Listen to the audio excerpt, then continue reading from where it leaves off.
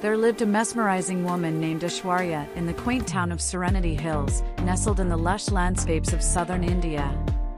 Aishwarya, with her raven-black hair cascading down her shoulders, possessed an allure that captivated the entire town.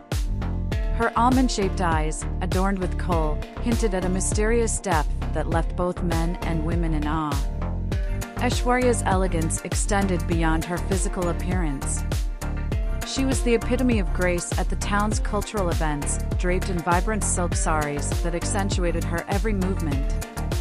Her presence was a symphony of sophistication, and her laughter echoed through the narrow streets, leaving behind a trail of warmth that lingered in the air.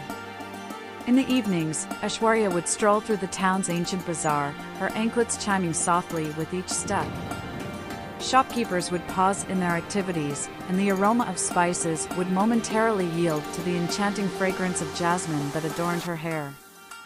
Aishwarya, a living embodiment of allure and poise, became the heartbeat of Serenity Hills, a town forever touched by the magic of her presence.